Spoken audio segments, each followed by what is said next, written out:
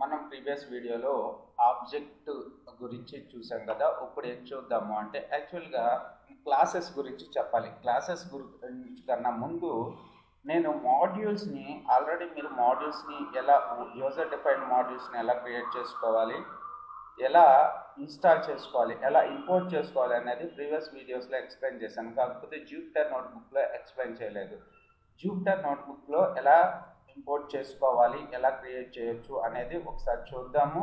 So మీరు Jupiter నోట్బుక్ని start చేయాలంటే మీరు ఆల్ ప్రోగ్రామ్స్లోకి వెళ్ళి అనకొండ 3లో ఇక్కడ జూపిటర్ నోట్బుక్ అని కనపడుతుంది కదా, దీని మీద క్లిక్ చేయండి. క్లిక్ చేసిన తర్వాత మీకు ఈ విధంగా జూపిటర్ నోట్బుక్ లోకల్ హోస్ట్ 4 తోటి మీకు ఓపెన్ అవుతూ ఉంటుంది. ఓపెన్ అయిన తర్వాత మీరు ఇక్కడికి వచ్చి ఏదైనా పర్టికులర్ ఫోల్డర్లో మీ ఫైల్స్ అన్ని సేవ్ చేయాలనుకోండి, మీరు ఇక్కడ చూస్ చేసుకోండి. మీరు ఏ ఫోల్డర్లో డెస్క్టాప్ మీద ఒక ఫోల్డర్ని క్రియేట్ చేసుకొని అక్కడ మీరు ఫైల్ని ఇక్కడికి వచ్చి న్యూ అని తీసుకుని న్యూ పైథాన్ 3 అని తీసుకోండి. తీసుకుంటే ఇక్కడ మనకి ఎంటీ నోట్బుక్ అనేది ఓపెన్ అవుతుంది. ఎంటీ నోట్బుక్ మీద మీరు ఈ ఫైల్ని సేవ్ చేసుకోవచ్చు. నేను ఇక్కడ మాడ్యూల్స్ని ఇంపోర్ట్ చేసుకోవడం గురించి చెప్తున్నాను కాబట్టి మాడ్యూల్స్ అని చెప్పి సేవ్ చేస్తున్నాను. Okay, rename. So 03 modules in ఓఓపి అని చెప్పి పెడుతున్నాను. ఓఓపి పైథాన్, రైట్. సో ఈ ఫైల్ని కూడా మీకు ఇస్తాను. ఆ డిస్క్రిప్షన్లో డౌన్లోడ్ లింక్ ఎక్కడైనా డౌన్లోడ్ లింక్ ఉంటుంది. ఈ ఫైల్ని మీరు డౌన్లోడ్ చేసుకుని మీ జూపిటర్ నోట్బుక్లోకి సెర్చ్ చేసుకోండి. ఓకే, తర్వాత నేను మాడ్యూల్స్ని యూజర్ డిఫైన్ మాడ్యూల్ని ఎలా క్రియేట్ చేస్తున్నానో చూడండి ఒకసారి. నా మాడ్యూల్ నేమ్ వచ్చేసి నా మాడ్యూల్లో నేను ఏం పెడుతున్నానంటే రైట్. సో ఇక్కడ ఇంకో ఫైల్ తీసుకుంటున్నాను, లేకపోతే చూడండి ఇక్కడ రైట్ కొత్తదే తీసుకున్నాము. New Python 3. నా మాడ్యూల్ నేమ్ వచ్చేసి రామ్ అనుకుందాం, RAM. అంటే కొత్త ఫైల్ని క్రియేట్ చేస్తున్నాను ర్యామ్.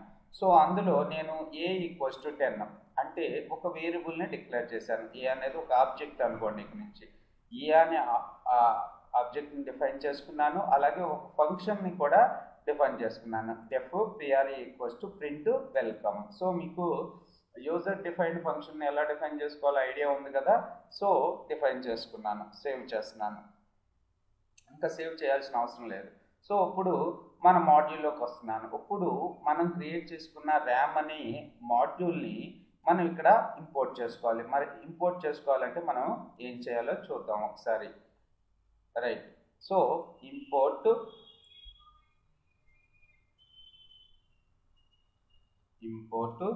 ర్యామ్ యాజ్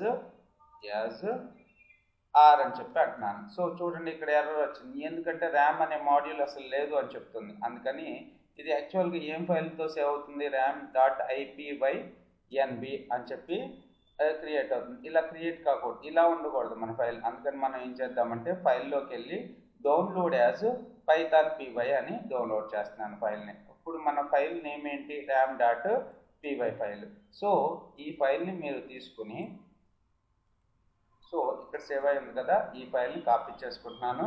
సో మన పైథాన్ ఫైల్ ఇది. ఓకే, దీన్ని తీసుకొచ్చి నేను నార్మల్గా వర్క్ చేసేది ఈ ఫోల్డర్లో కాబట్టి ఈ ఫోల్డర్లో పే చేసుకుంటున్నాను. చూడండి ఇక్కడ 03 మాడ్యూల్స్ పై IPYNB ఫైల్ ఇక్కడే ఉంది కదా. ఆ ఫైల్ ఉన్న నేను సేవ్ చేసుకున్న లొకేషన్లోనే ర్యామ్ ఫైల్ కూడా చేస్తున్నాను. కావాలనుకుంటే మీరు ఓపెన్ విత్ చూసుకుని నోట్ ప్యాడ్లో చూసుకున్నట్టయితే సేమ్ పైథాన్ ఫైల్ ఉంటుంది, మనం రాసిన పైథాన్ ఫైల్. ఓకేనా, రైట్. సో ఇప్పుడు నేను ఇంపోర్ట్ చేసుకుంటున్నాను.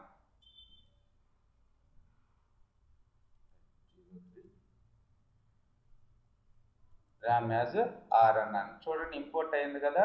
మనకి DIR ఆఫ్ ఆర్ అంటున్నాను. అంటే ఏమేమి ఉన్నాయి అందులో ఒకసారి చూస్తున్నాను ఆబ్జెక్టులు.